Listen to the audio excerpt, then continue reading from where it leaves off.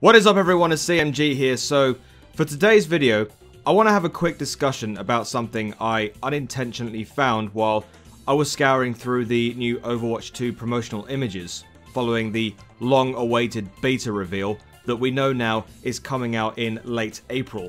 Now, I know that Stylosa has probably made a video dedicated to this already, and I don't know if anybody else has spotted it, but what the heck, I'm about to make a video on this anyway because I'm literally sitting here with absolutely nothing else to make for an Overwatch video.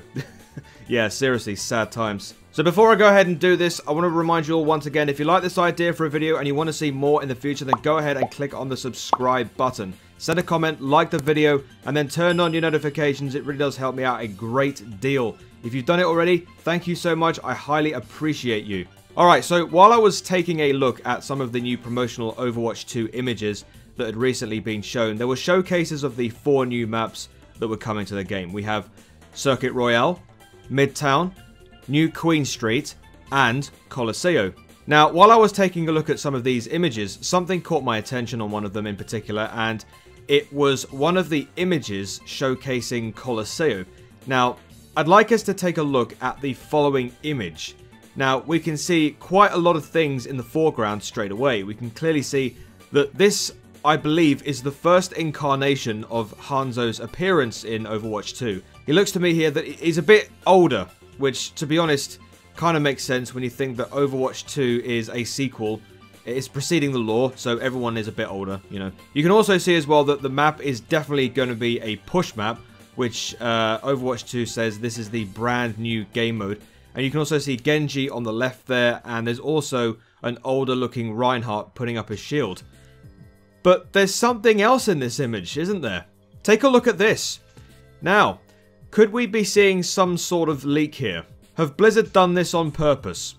I mean, they have done this so many times in the past where, you know, they post an image and that image in question leaks something like a character in the background that isn't a main focus.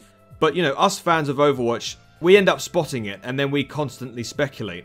So, who is this guy? Well, it clearly says that his name is Magnus, or Magnus, at the bottom of what he's standing on. Now, when I think of the name Magnus, I clearly think that he could be Swedish. Now, we already got a character that's Swedish in the game, haven't we? You know, Brigitte.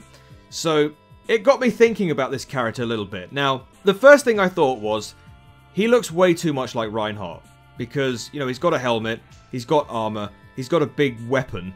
Now, he doesn't really necessarily need to have a shield, but the thing is, he just looks way too similar to Reinhardt for me to think, yeah, he's definitely a new hero. Now, the weapon, of course, he could be a melee DPS.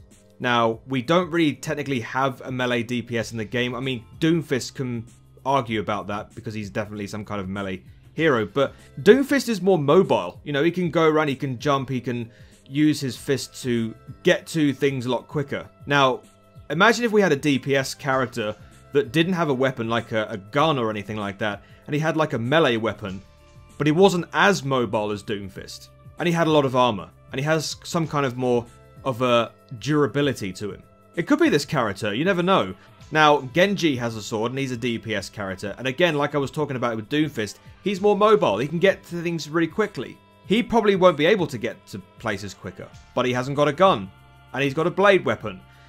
Now then, what about his backstory? Could he be some kind of champion in Colosseo? Does Colosseo have some kind of lore attached to it? Is Magnus a relative of Brigitte? I don't know. Because when you think about it, Brigitte, she's got armor, right? She's got a, you know, she's able to fix things, she can able to build her own things and armor. I mean, let's be honest, she was responsible for building Reinhardt's armor. So, what if Magnus was some kind of like long-lost brother of Brigitte, who, again, had some connections, and the armor that you can see here has been built by Brigitte, and, you know, he's some kind of champion that's been able to do things in Colosseo. Maybe they love him, maybe they hate him. It's a very, very interesting kind of character that we need to sort of look at in a bit more depth. Maybe he's a hero, maybe he's not. Maybe he's just some guy that Overwatch 2 are just showcasing on the map, and he never ever becomes a hero. But it's something, right? It's something to do a video on, right? So yeah, if you are watching this video, let me know what you think about this character. I mean, I've contemplated whether or not he could be some kind of DPS character. I mean, maybe he could be a tank.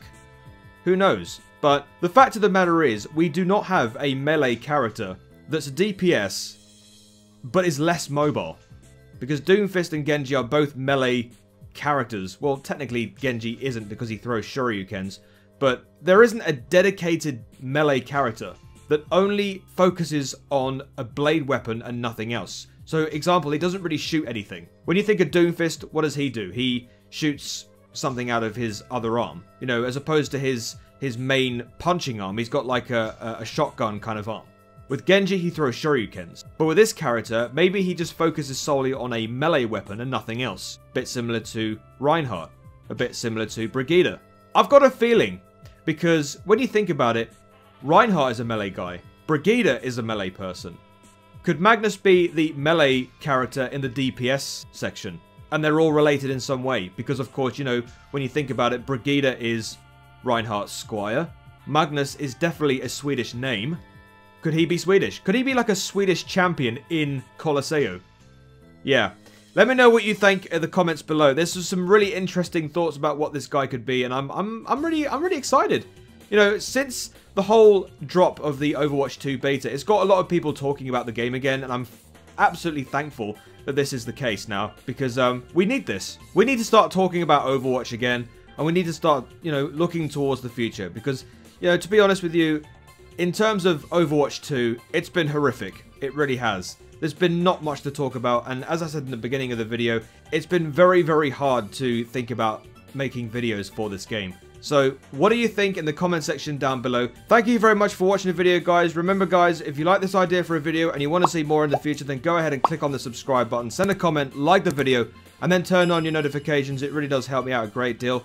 You can also check me out on all of my other social medias, my Twitter account, my Discord, and also my TikTok. Thank you very much for stopping by, chaps. Have a great day, have a great life, be nice to your fellow gamers, because we are all human beings. I've been CMG as always, and until the next video, I shall see you later. Peace.